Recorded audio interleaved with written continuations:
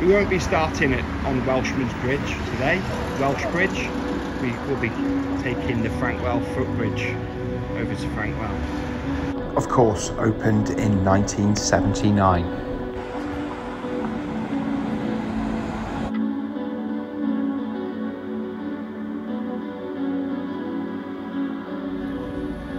So welcome back to Third Rate Content. Today we're in Frankwell, the town within the town, as I said, and we're going to have a walk around it, Frankwell, Mountfields, learn a bit of its history. Hopefully, I've done a little bit of third-rate research, and we've also got a guest on the show today, Dean, my good friend, and a very interesting guy. So buckle up, and we'll see you out here.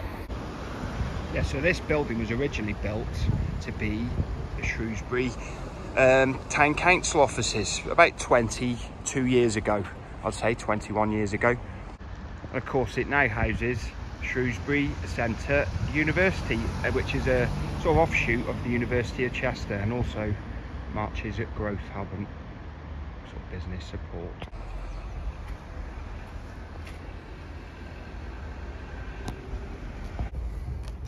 Yeah, so today we are starting right about here, and we're going to be covering all of this area, Frankwell and Mountfields. Yeah, so we're just walking up the Frankwell flood defences, just from the bridge. Of course, just showed you the sign when they were erected. They seem to have done the trick for this part of Shrewsbury since, but of course the water has to go somewhere. So you've got Frankwell Boatyard here, very small boatyard, but it's like a reminder of the riverside trade of Frankwell, which kind of made it and brought it up really. Building in the foreground is known as the Stew, with the Theatre Severn looming in the background. Dates from the 1700s. Yeah, so what did you say? What do you remember it being, Dean? Yeah, it was Indian restaurant down here. I took many a young girl on a date to that Indian restaurant down here. But and I also remember when I was a child coming here as an antique centre. Dean just remembered that David Dickinson came to this very antique centre at the Stew here. Obviously a much newer building here, still in use, I think. Shrewsbury Marine Services. Yeah, but it was a well-known antique centre. A good way to spend an afternoon, probably, you know, just milling about and having a browse. Yeah, and there was plans to demolish this in the last 10 years. Really sort of harebrained plans, a bit dumb really, taking away Shrewsbury's history to put some more very mediocre architecture up, I imagine.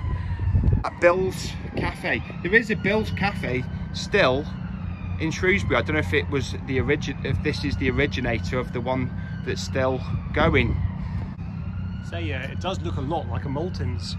Yeah, well, I think part of the building was used as a Maltings in the 1700s at some point, so another part of Shrewsbury's brewing history.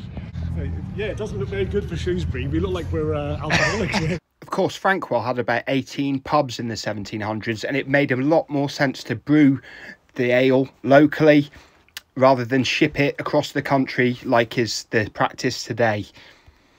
Yeah, so this whole area that we're looking at, which has included all this really old building as well, was known as the Stew. It wasn't just this, it was the whole area. It dated back to the 1400s and was hotly contested during the War of the Roses, when the descendants of the Plantagenet line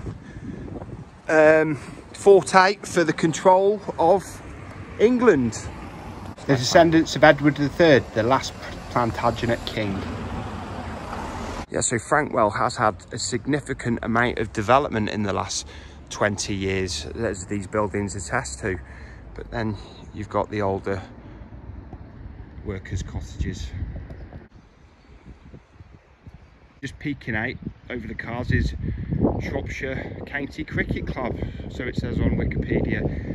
Didn't you hear something about that? Yeah, they closed it in summer for a couple of weeks because there was a family of adders down there. England's only poisonous snake. Wow. yeah, just a really nice sort of aspect there on the new theatre, the back of it being integrated with the old Methodist chapel. You got the Anchor pub. That actual building dates back to the late 1600s, and there's been a pub there since the 1700s. Yeah, this whole area behind me was Frankwell Quay, and it did actually stretch down here. There are pictures online where you can see the row of houses sort of sticking out at right angles behind me, but it's nice to see there's still elements of the old Frankwell.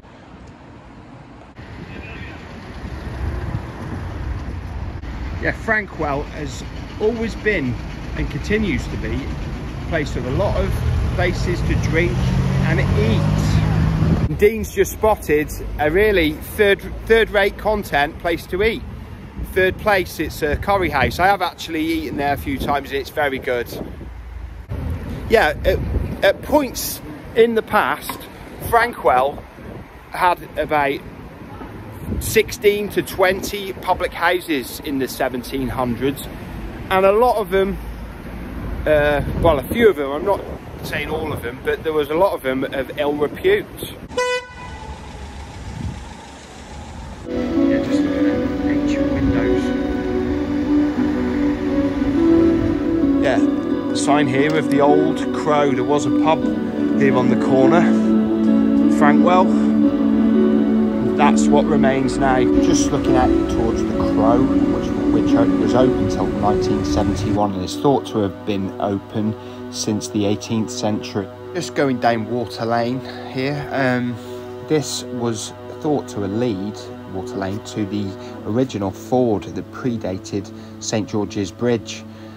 So the ford would have been here, the crossing over the meander of the Severn Loop into the island of Shrewsbury in the very medieval times.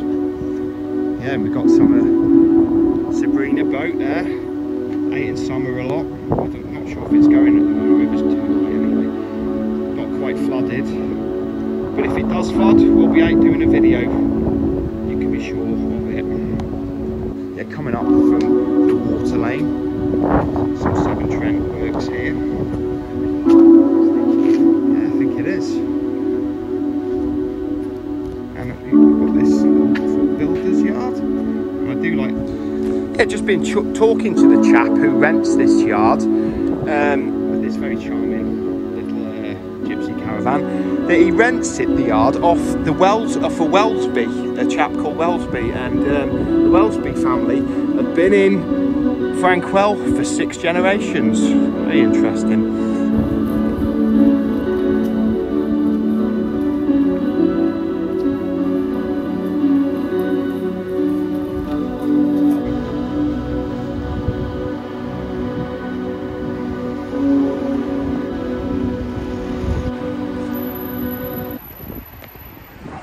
So we're just outside of Severn Social, which actually used to be the Silverton Hotel, which was actually featured on Four in a Bed.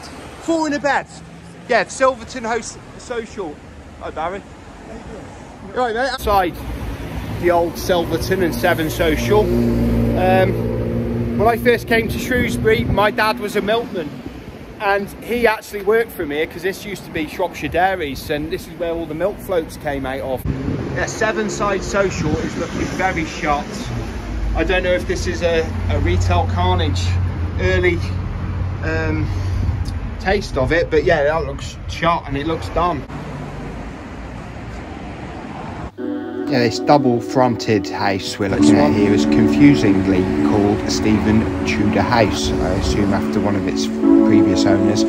It's actually a Jacobean house because it was built after 1620. But of course, with Frankwell, since the Middle Ages at least, being its own little borough, which elected its own mayor, had its own festivals, and didn't impose its own trade tariffs, the residents of Frankwell would have felt they had their own identity, without a doubt. Yeah, just passing back under the shot of Frankwell, back through Stephen Tudor House. Check out those beams. plenty of timber. And that's the Wheat Sheaf pub just across the road. Yeah, the trip to Frankwell wouldn't be complete without mentioning this. There was a horrific murder here about 20 years ago. This was a massage parlour which had another use, and someone tried to rob it and murdered the two ladies who were working here brutally. They chucked him in jail and chucked away the key, rightly so.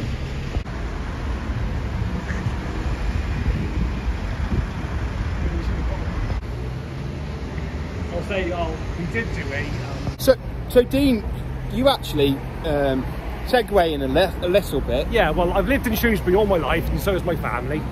But we went to America to live. Your family? My family.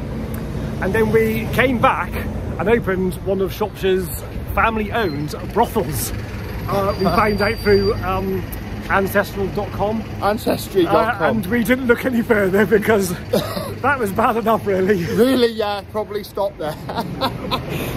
Just coming up from the Wheat Sheaf pub on this side. All of this area, just coming up to Frankwell Island, was changed significantly in the late 60s, early 1970s.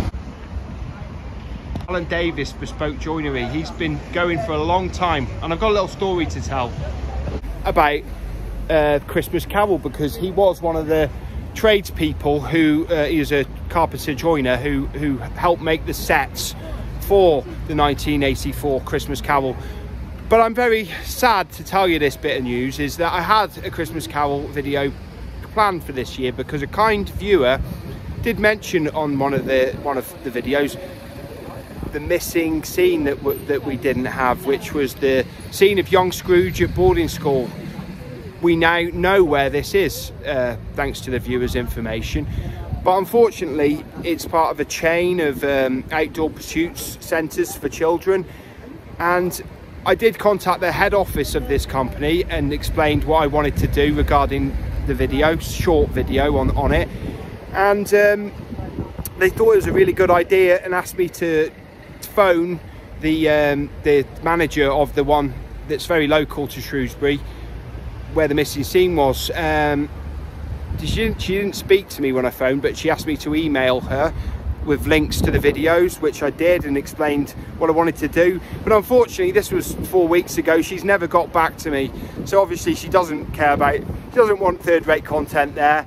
And for now, we won't be able to complete the Christmas Carol, which I really would have liked to have done this year. Looking up Drinkwater Street from Frankwell Island. This grade 2 crook-framed hall house was actually cut in half to make way for Drinkwater Street to be built and developed. And what's interesting is you can clearly see where the original medieval structure has been added to over the years. It's almost like something inside a cake.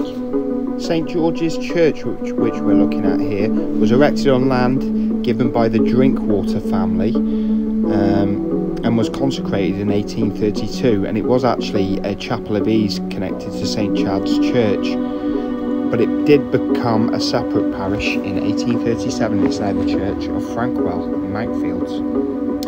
Mountfields was developed between 1850 and 1914, and was previously just the fields around the 4 villas that really made up Mountfields, which Charles Darwin's family's house made up one of them. Interesting fact, the cross and the crucifixion imagery wasn't used by Christianity until the 8th century. Yeah, it's Mountfields area. It's like a warren, really. We'll do like these stages.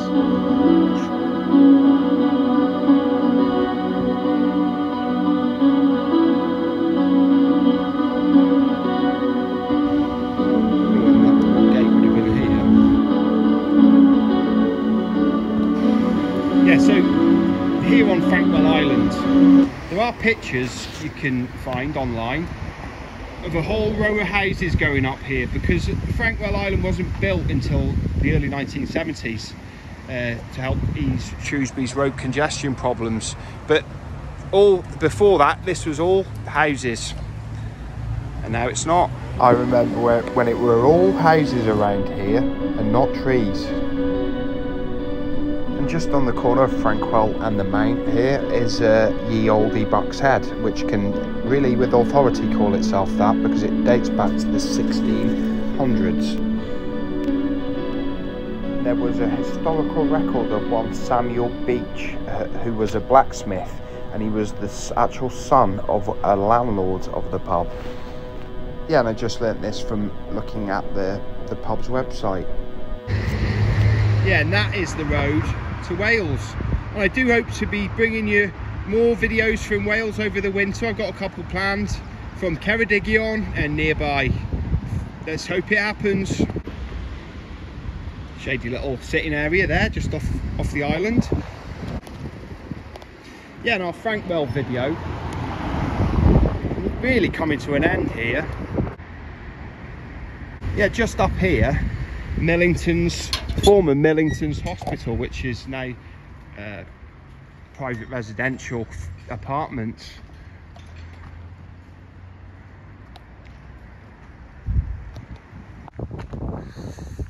Millington's Almshouse. It's private property, so we won't be going all the way up, but it's visible from quite a lot of areas of Shrewsbury up here on this hill. Are high street banks a thing of the past? Just here, this sort of 1960s development on Frankwell, but this used to be a post office, but it's not anymore, it's just shut. Majestic Wine. Wow, it's got to be the biggest wine wholesalers in the area, I'd say, other than Tanner's. Yeah. Because just up this way is Copthorne and Port Hill, which I imagine will be subjects for future videos. Got every intention of covering them, but today that's really goodbye from me. Thank you for watching to the end. That's goodbye from me. Don't forget to leave a like, subscribe, and please comment. I read them all, and I do love a good comment. So that's third rate content. Sign out. See you soon. Bye bye.